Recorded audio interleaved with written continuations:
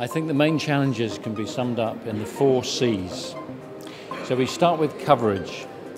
We need universal coverage across the whole of a country, not just the population, but the whole of the landmass.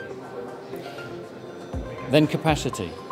Capacity demand is going to grow and grow. Everybody wants to do more.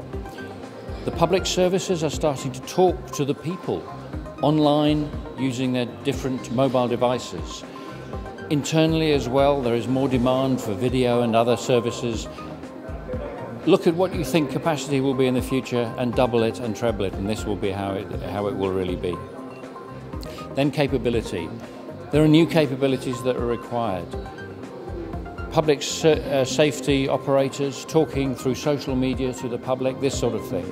Lots more requirement for video, for data from sensors at the scene of a disaster that can be used to assist in decision making.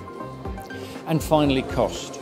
Cost is absolutely essential. There is so much cost pressure now that the people providing the services who are going to be successful will provide flexible, seamless, capable services, but at a reduced cost.